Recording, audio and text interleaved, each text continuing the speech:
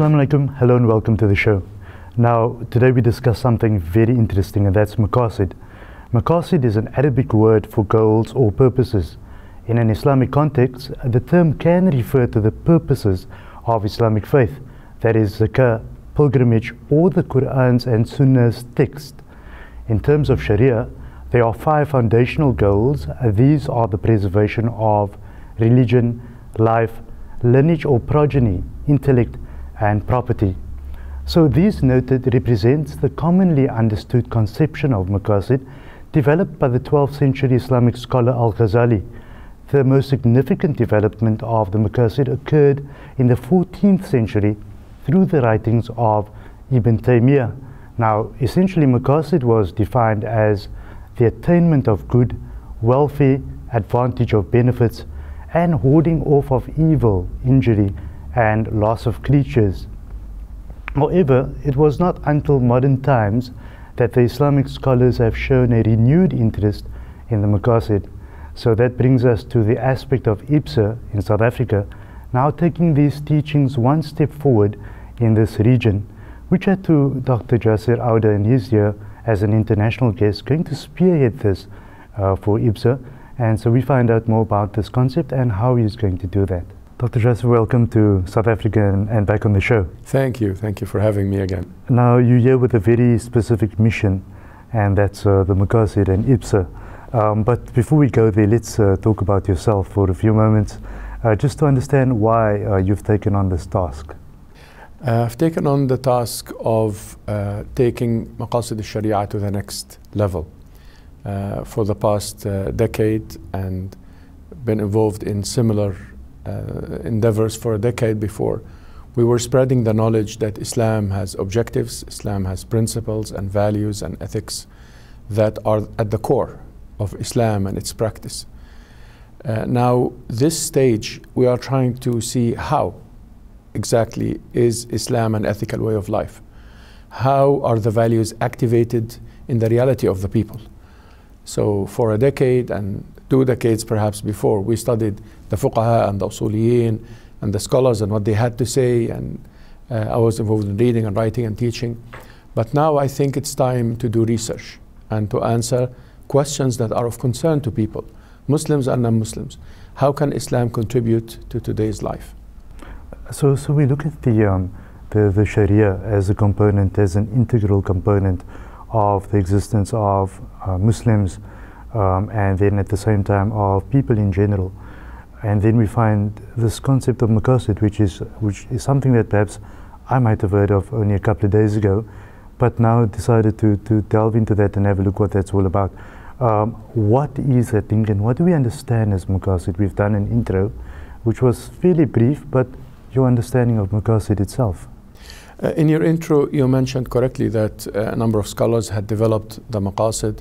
You mentioned the most popular structure of maqasid, that's the preservation of faith and soul and mind and intellect and property, etc. But maqasid has a higher level than that is very important. What we call in the Sharia al-kulliyat, or the universal values.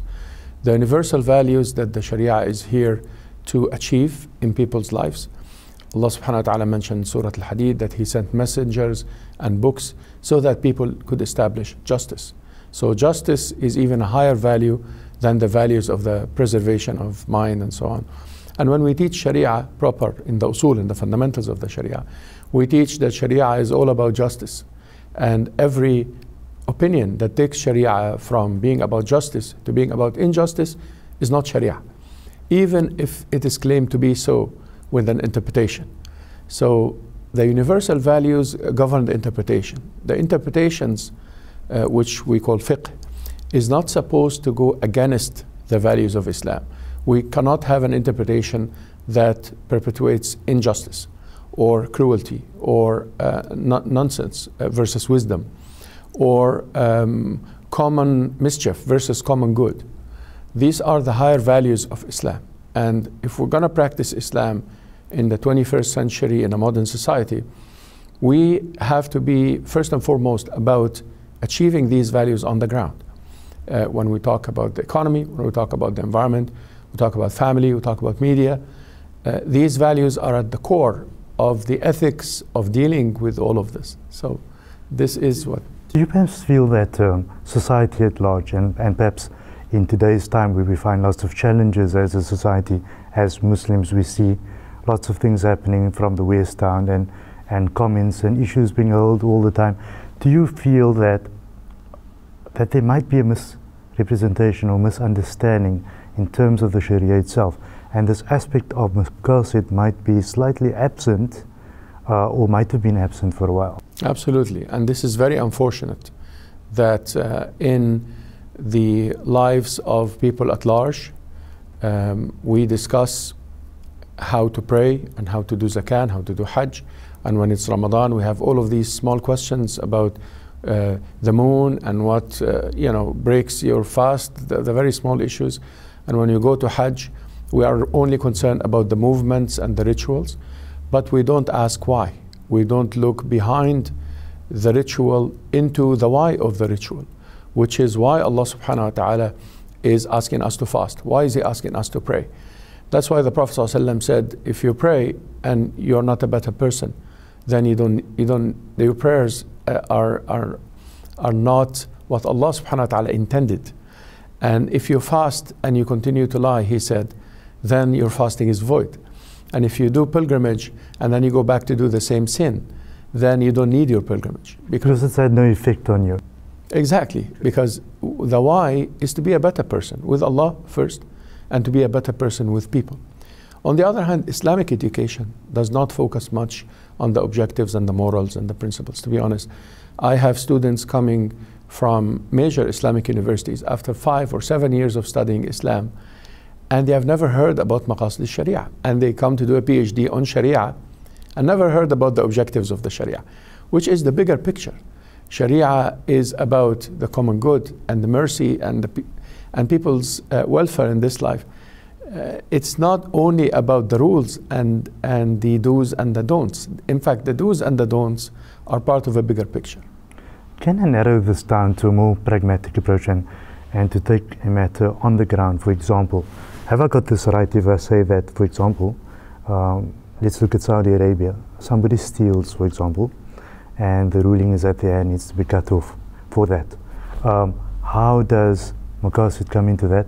And I know that there might be different rulings for example, if there's poverty and that kind of thing, certain things apply and certain things don't. I understand all of that. But do you think that where the West sees as barbaric, and I would say that those are seen as actions that are sort of not acceptable, for example, do you think that when we look at maqasid and the relation between why that ruling is there and the purpose of that ruling, that we'd have a better understanding then? I mean, let's use that as an example. Well, I believe in a degree of relativity in terms of deciding about criminal punishments in societies. Some societies believe that a capital punishment is cruel and something that goes against human rights and basic right of life. And some other societies agree and have a consensus that a capital punishment for a murderer, for example, is something that is justified and so forth. But what is unfair and what is cruel is for these punishments to apply to people and not other people. That is the problem. It's not about the punishment itself. I could argue with you, or I could tell you that my view that these punishments are means to an end rather than ends in their own rights. And therefore, we could have different types of punishments, especially in a multi-faith society and a multicultural society, where Muslims are not the only people who decide about criminal punishments, even if they believe something to be an end in its own right. But I am totally against applying this punishment, which is harsh by any standard, to a driver who steals a wallet and not to a prince who steals $2 billion, or to a poor maid who steals to feed her children, I mean a house cleaner, or what they call maids in that part of the world, versus some princess who proves to steal from the public money, and so forth. And that is when it becomes problematic. And that is when you smell the scent of using religion for political purposes. That is a problem. So it is barbaric in the sense of not being applied on all people. But if it applies to the rich and the poor, the powerful and the less powerful, then every society decides what their criminal punishment should be. So effectively, if you're applying the aspect of maqasid around all of this, you effectively then to believe that the world would have a better understanding of why the Sharia says certain things. Yeah, of course. The why is very important because the why governs the application. Like, why is there a punishment? One wisdom is for the punishment to be a deterrent. If the punishment is not a deterrent, then it's not a proper punishment. And that's the punitive aspect, the deterrence of all of that. Exactly. But then if the punishment is going to go beyond being a deterrent to being something that incapacitates a citizen in a modern society, so that the government then will have to take care of that disabled person now, then it goes far beyond being a deterrent to being a problem. If it is going to be something that applies to some people and not others, like some people in Malaysia, and had this discussion, I was in Malaysia a couple of months ago, some members of parliament there proposed to apply the hudud or the criminal punishments in Islam on Muslims only and not non-Muslims, for example. And what I mentioned there is that no, that doesn't make a state. You cannot be one country and I have a punishment for a crime and my neighbor doesn't have a punishment for the same crime. And that's not fair. And so forth. So the problems are with people when they misunderstand the why, the purpose. Why do we do that? And the why is also a common ground between Muslims and non-Muslims. Muslims don't live alone in any society, whether majority or minority. And the question of why finds a common ground between us and others. And therefore, we can cooperate on matters and issues of justice, issues of people's welfare. Everybody can cooperate on feeding the hungry and giving shelter to the shelterless and so forth. These are human.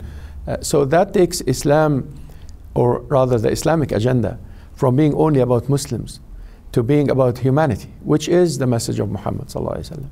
So we rewind the tape a little bit and we find that Ghazali and then the 14th century, all of this comes to the fore in some form of writing. And then we say that modern scholars are now picking up again. What happened in between? What happened in between is what we call in the Islamic scholarship the Dark Ages.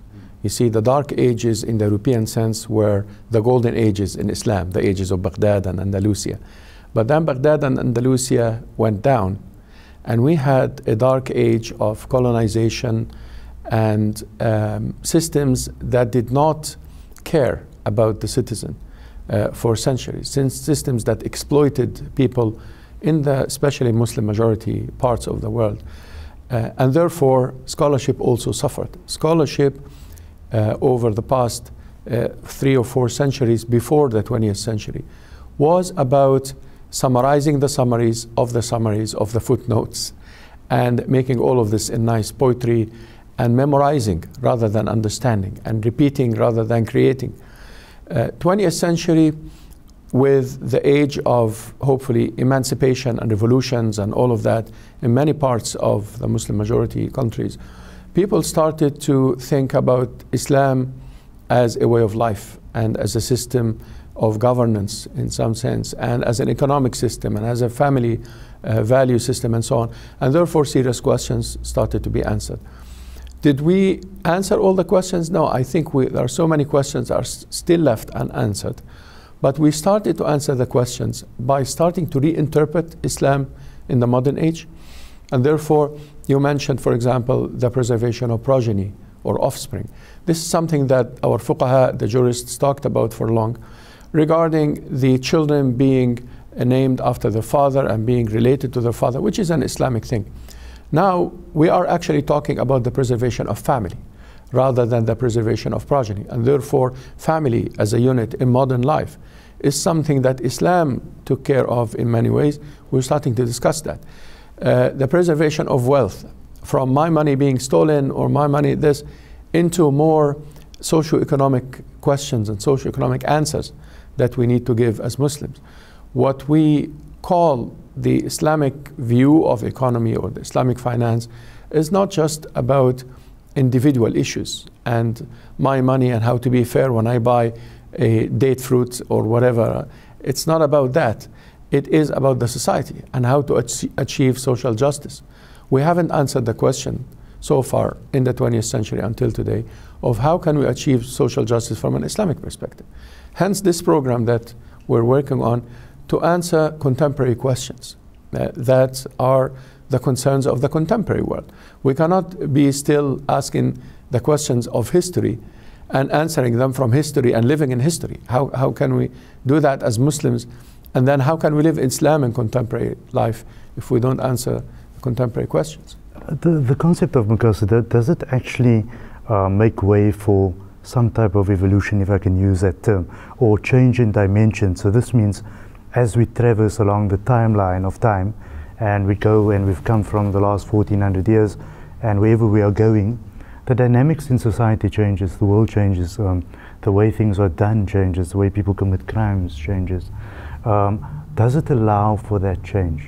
Yes, and actually this is part of the nature of the Sharia, part of the nature of Islam, that it's not set in stone. No, it is not. In fact, the hadith of the Prophet ﷺ, he said that every 100 years, Allah sends a man or a group of men, a group of people, anyway, men and women, of course, who renew, man yujaddidu laha dinaha, who renew Islam for this ummah.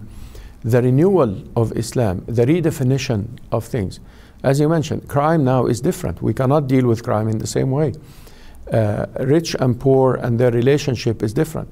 Even if you want to pay zakah, which is ibadah, now the thing you own to make you rich so that we consider you rich enough to pay zakah is different. And you pay zakah in a different way.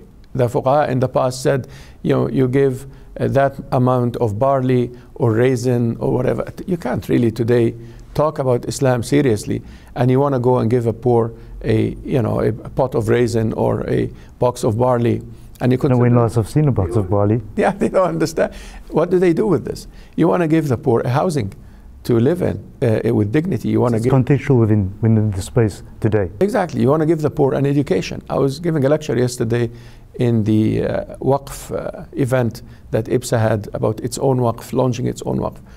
And several brothers were not, they did not accept that I said that you can give zakah to that Waqf. And they said, no, but the zakah is for the poor. I said, isn't zakah for the student of knowledge? They said, yeah. I said, well, you are giving the college, so it spends on the students of knowledge. What is the difference? They said, well, but Allah and His Messenger did not say give a zakat to a college. Give a zakat. And I said, no, this is just the new way of learning. Because today, if you look at university fees, they form a substantial amount of fees compared to in the past. Education is very expensive today, and which student, or there are a limited amount of students that can afford these things in any case. Well, the Islamic view on that is that education has to be affordable. Education in Islam is a right, and in fact is an obligation. طلب العلم فريضة. Prophet ﷺ said that seeking knowledge is an obligation. So you cannot morally obligate me to do that, to do something, and then charge me that an amount that I cannot afford. So if you really go back to the philosophy of Islam in this, the Islamic point of view is totally with people who are asking for the tuition fees to be affordable. We have a similar problem. I live in Canada now. I lived in the UK before. We have similar problems where students basically took to the streets and said, no, we can't have tuition fees that are unaffordable. And from an Islamic point of view, we supported these students because this is Islamic, to have knowledge affordable. And of course, there is an economic side of the argument, of course, that is very important to consider. But it is very important to make knowledge affordable.